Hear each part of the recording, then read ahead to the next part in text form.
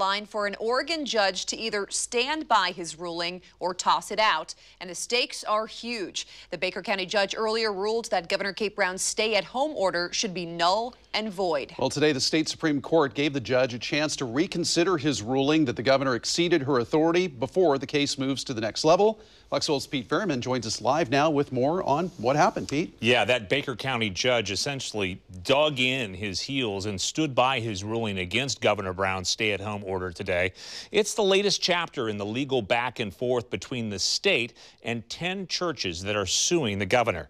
Judge Matthew Shurtleff had until today to tell the state Supreme Court whether he would vacate last week's ruling and to provide a letter that explains why he stands by it. Well, he sent out that letter this morning, as expected. The ruling involves a lawsuit brought by 10 churches led by the nonprofit Common Sense Oregon. They sued Governor Brown, saying the stay-at-home order is unconstitutional, arguing that she can only shut the state down for 28 days without legislative approval per state law.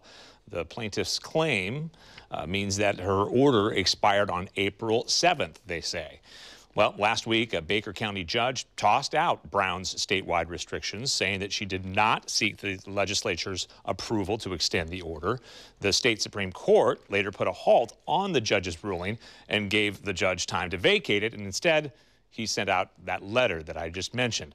Now, the lawyer representing the plaintiffs issued a statement shortly after the letter was released. It says, in part, "I am pleased that Judge Shurtleff chose to stand by his original decision, which I firmly believe is strongly supported by proper analysis of the statutes.